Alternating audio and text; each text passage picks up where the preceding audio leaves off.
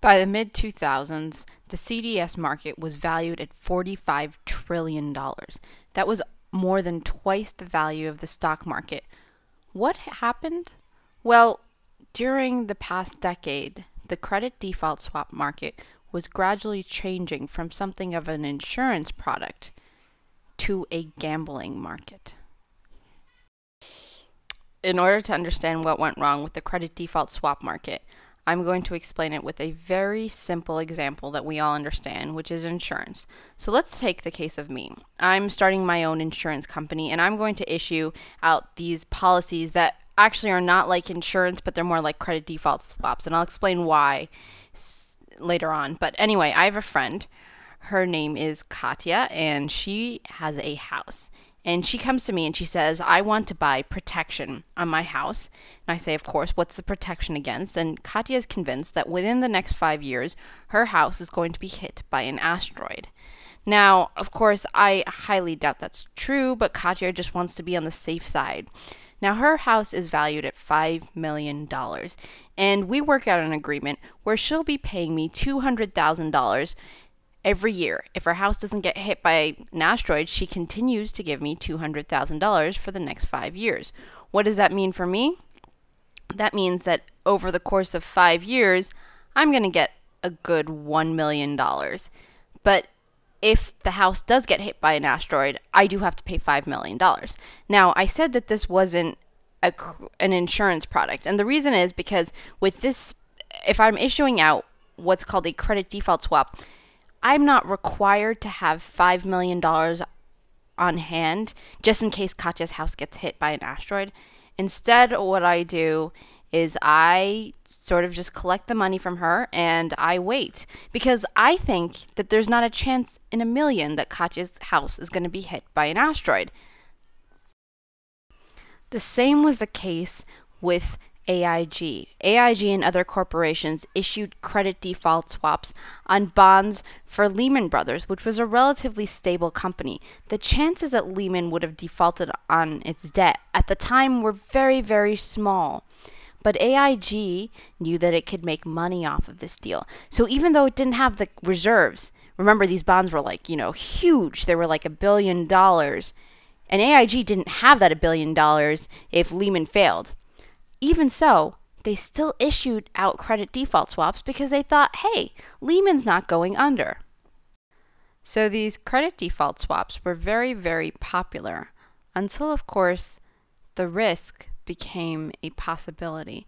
And to better illustrate exactly what happened, let's get back to our situation with Katya.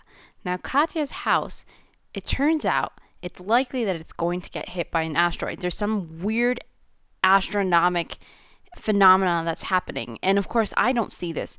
But some of Katya's neighbors are astronomers, and they know that this is going to happen. So what they do is they go to another insurance company and they say that they want to buy credit protection on house protection on Katya's house. They don't own Katya's house. What they're essentially saying is that we bet you money that Katya's house is going to get hit by an asteroid. Now, this insurance company is like me. It's pretty naive. And so they're like, oh, no, this is not going to happen. I'll just take money from you. Well, I'll charge you a premium. So this insurance company, it gets premium from 3 of Katya's neighbors, and this continues onwards. Well, the house gets hit by an asteroid. The result is that I have to pay $5 million, and I don't have that money. And this insurance company, which never thought Katya's house would get hit by an asteroid, has to pay each of Katya's neighbors, the full price of the house, which is $5 million. The result is this insurance company is even more screwed than I am, because this insurance company now has to pay $15 million. And it's all because the credit default swap market went from being a regular insurance product to a betting product.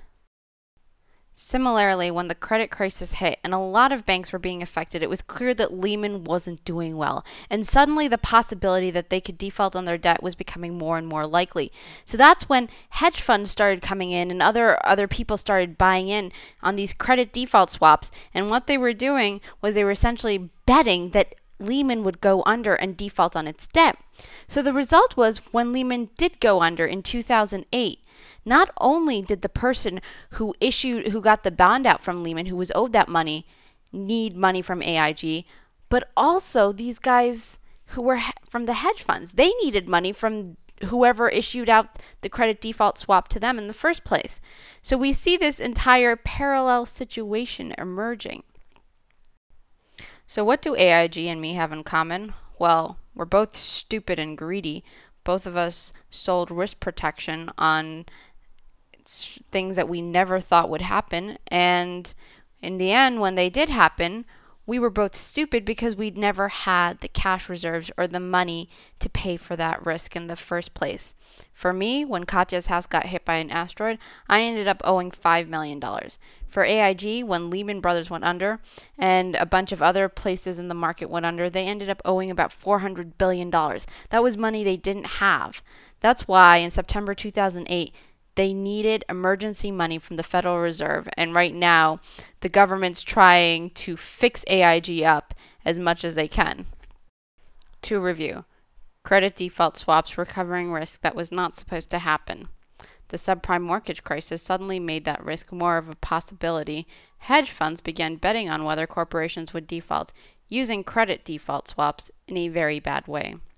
When everything collapsed, the companies that issued credit default swaps did not have the money to cover the losses they said they would. Coming up in Act 4, understanding aspects of our bailout. Thanks for watching.